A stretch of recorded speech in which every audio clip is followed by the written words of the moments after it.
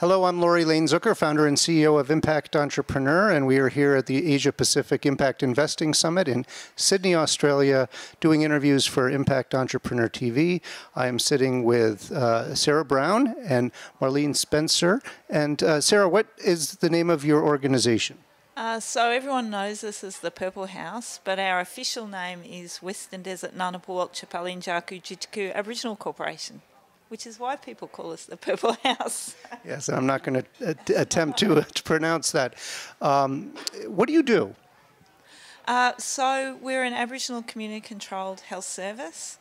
We started with an auction of paintings at the Art Gallery of New South Wales, and people from the Western Desert, so many hours drive west of Alice Springs, which is in the middle of Australia, painted pictures and raised money. The aim was to get their family members home from Alice Springs back out to their community, even though they needed dialysis 3 times a week. So they had end-stage renal failure and they needed to be on dialysis to stay alive. We did that. We got a machine out in Kintore in 2004, and these days we've got 18 little clinics in remote communities across the Northern Territory, WA and South Australia. And Aboriginal people from the remotest part of the world probably have come up with this model of care, which is about looking after people on country, doing things the right way, looking after staff. It's become quite an extraordinary movement. Sounds it. Now, you're the CEO, Yeah. correct? Yes. And Marlene, you are the treasurer, is that correct? Yeah, I'm a treasurer. Mm-hmm. Now, what is your history and involvement with the organization? Because we'll start from start, trying helping people with the kidney disease. Because a lot of people dying. 2003, we start helping people and the sick people. But we'll raise the money with this, with the self, 2003. Because government didn't help us. Our people been painting, all men and men. That's why we had money, $1 million.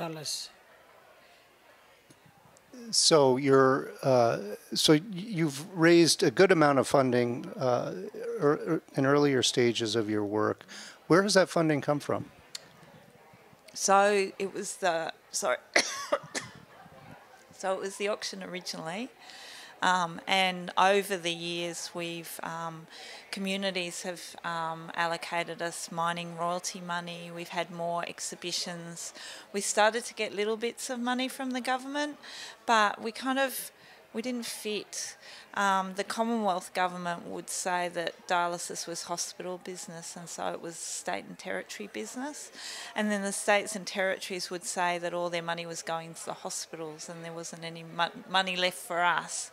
But what happened was, because this is a real family-centric, community-controlled model, where we're attracting really good nurses to come and work and live in really remote parts of Australia, our outcomes are extraordinary. We've gone from the worst survival rates on dialysis in the country to the best.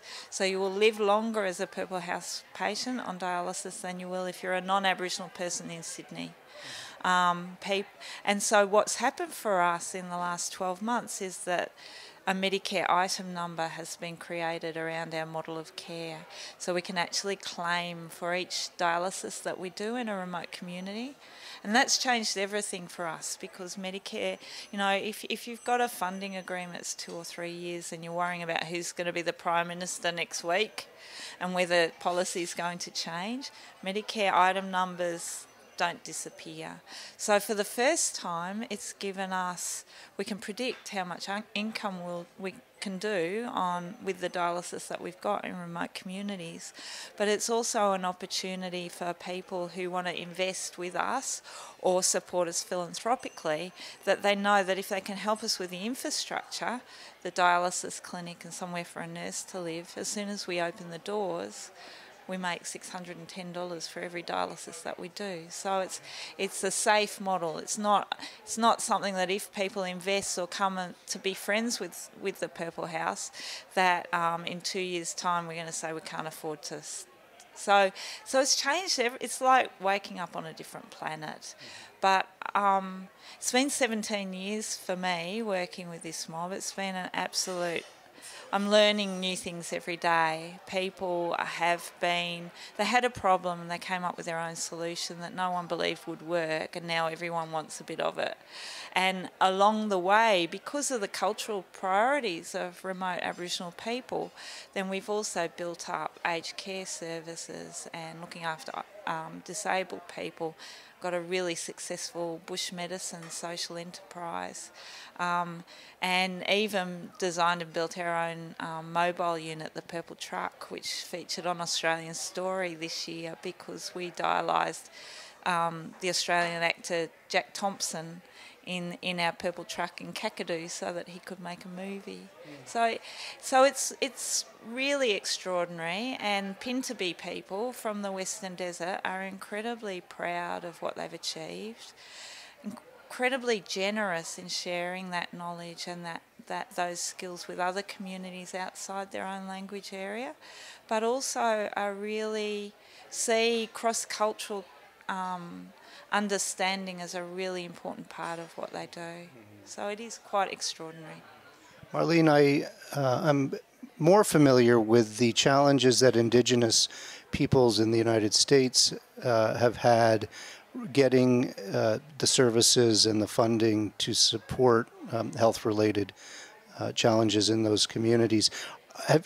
Doing this work for as long as you have, do you feel that that there is now more recognition and support for the needs that your organization is addressing in the political realm and in the investment realm? Is progress being made?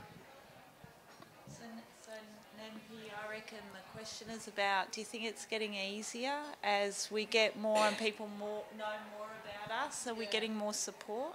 Yeah, but now we're getting a lot of report from other peoples. They all today, like this year, last year, that was really good. No sick ones.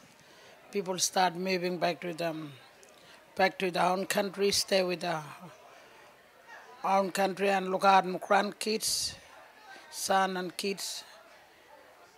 Because why? They miss the country, you know? They want to go move to their own country back to the community. They don't like to stay in the Alice Spring. They're getting lonely, you know?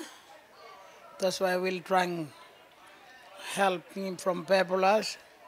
But now everybody was really good now. Happy in Alice Spring living.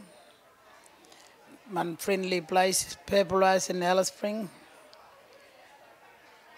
Marlene, you're really good at teaching non-Aboriginal people, inviting them out to your country and becoming friends and teaching them some language and that openness to sharing, I think, has been a really important part of the Purple. We could have just focused on sick people and getting them back to country, but people saw busting some stereotypes and actually helping people to connect across the world with the Purple House story, because Kintor is 7 hours drive west of Alice Springs. It's a little remote desert community that not many people in the world have ever heard of. They might if they're into art, but other than that, Pintabee people have been really open about teaching and sharing their stories with other people and fostering understanding. And Marlene's the queen of that.